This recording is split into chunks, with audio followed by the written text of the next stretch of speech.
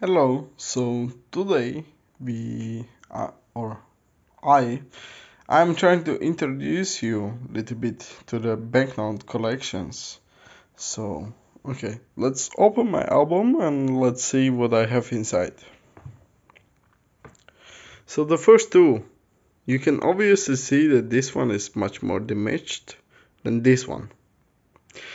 So what is the difference? If I were to start collecting banknotes, what would I look for? Okay, so obviously, as I mentioned, there is a difference between these two. Yes?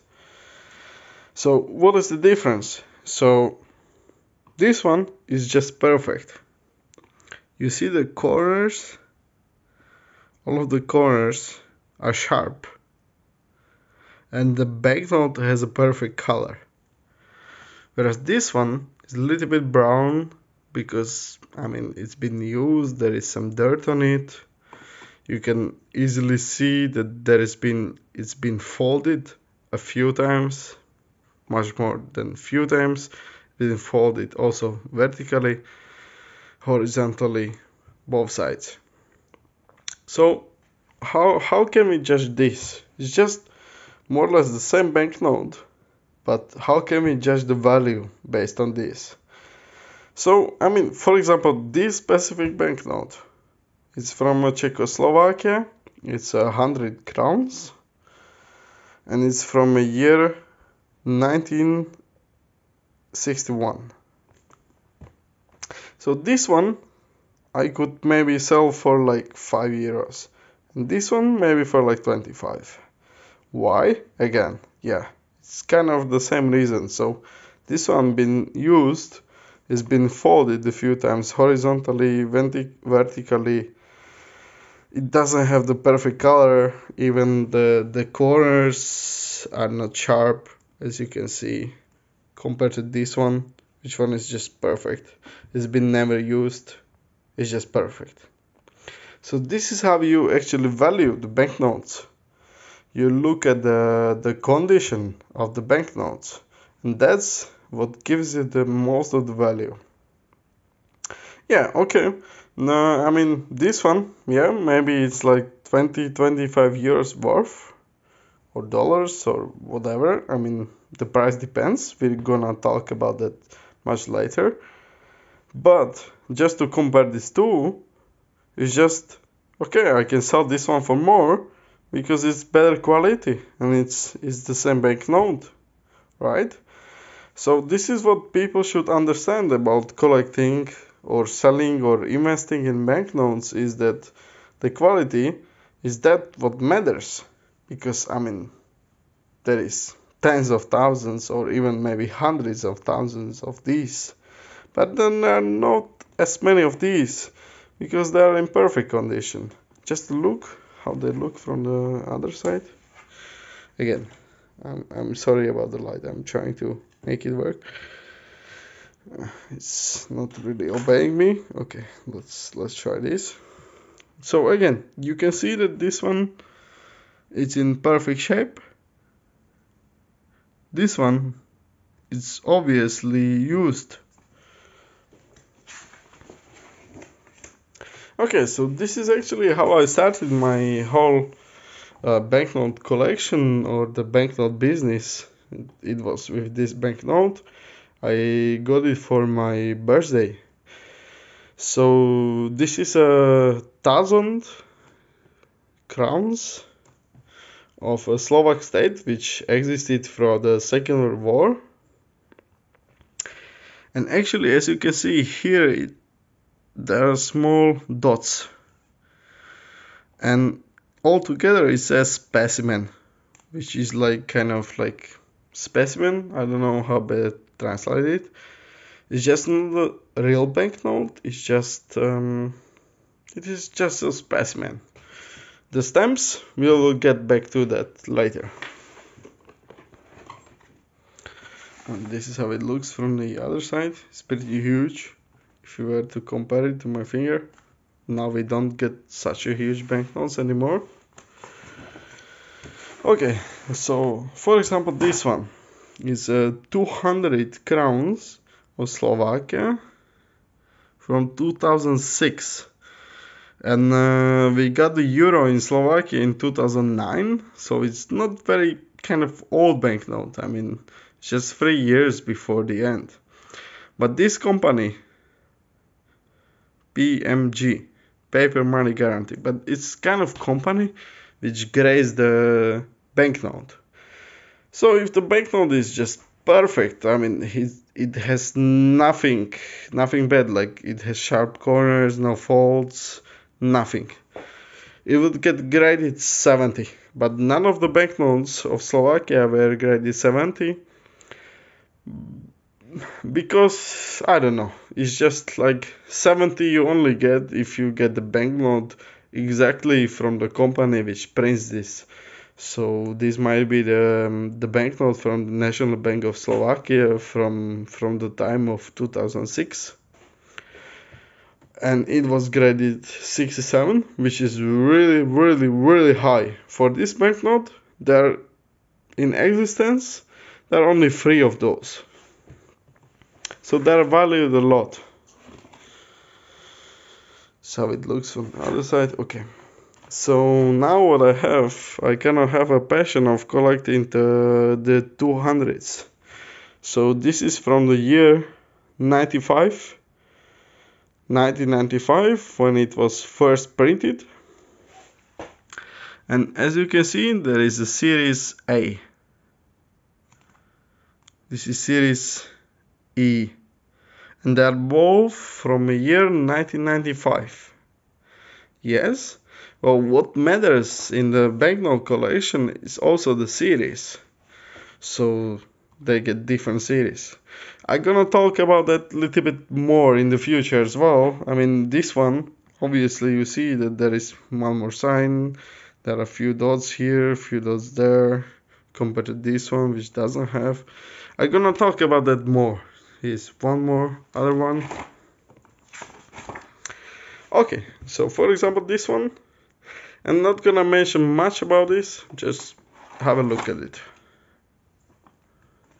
It's a Czechoslovakia from 1945, printed in London. Okay, so for example here at the top, I have 2000 forint, which is a Hungarian currency. Again, it's uncirculated, as you can see. Sharp corners, no fault, nothing. This is the old euro. Well, I mean, it's still valid. You can go to the shop and shop with that. But these, which are in perfect condition, sharp corners, no fault, nothing, you're not gonna find anymore.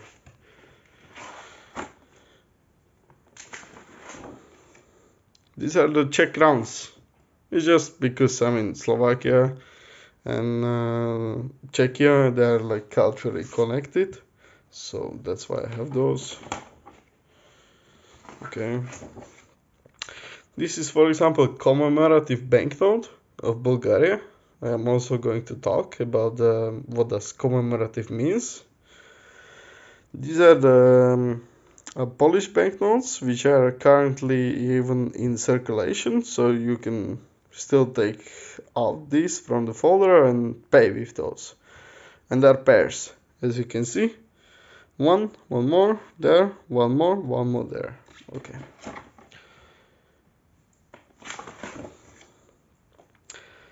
This is from Albania, from 1976. These are from Croatia.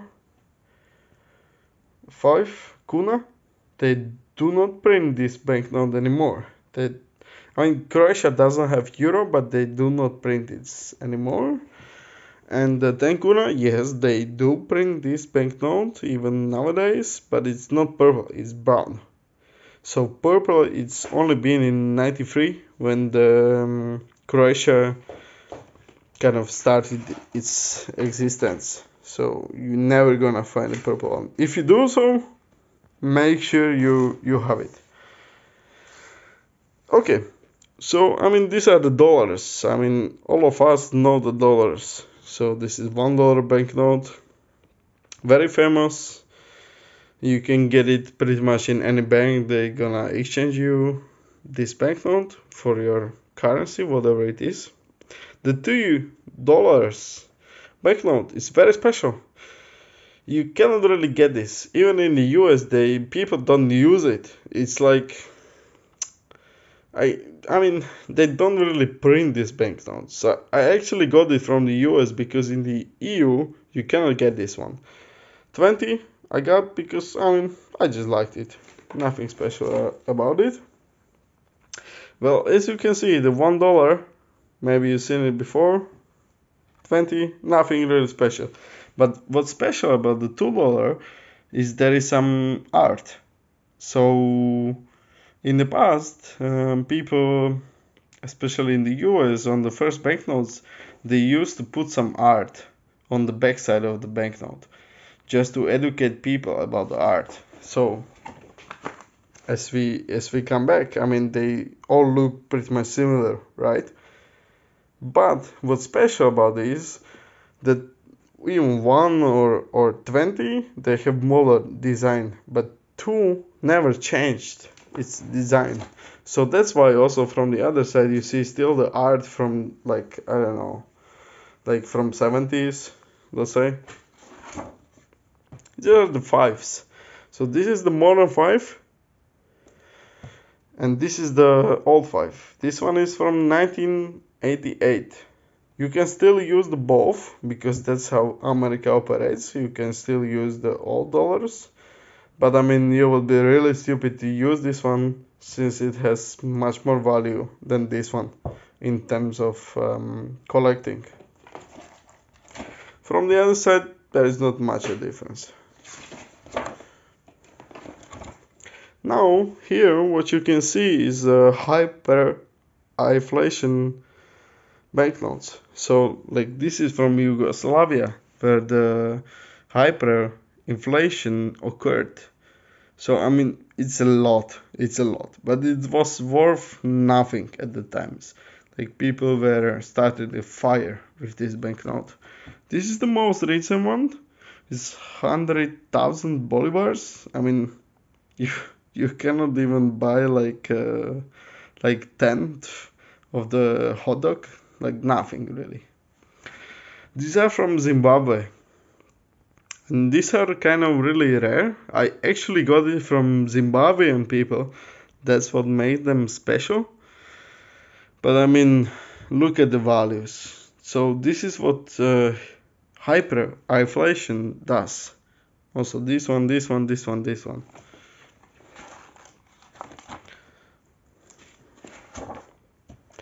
This is the oldest which I have in the collection. It's from 1886, but it has as little value as like $10, maybe $15. It's just there have been so many of those, and I think people kept it in the vault, so nothing really happened to those. There'd be just so many. It's just very cheap. So what I'm trying to tell you about this that is from 19th century, but the price doesn't reflect that. The price only matters on the scarcity. So how many of these are on the market? If there are none of the market or close to none, yeah, the price will skyrocket. There are too many, the price will be just very cheap. So even this one you can get on eBay for like 15 or $10. This one Brunei. I like Brunei. You don't even have to know what is Brunei. Doesn't matter.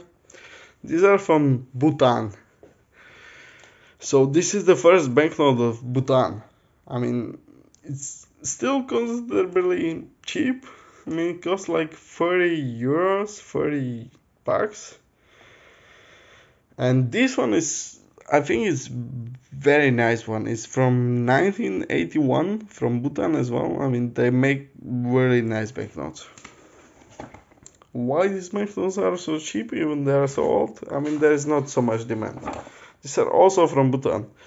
I showed you this one just a while ago. It was much wider one.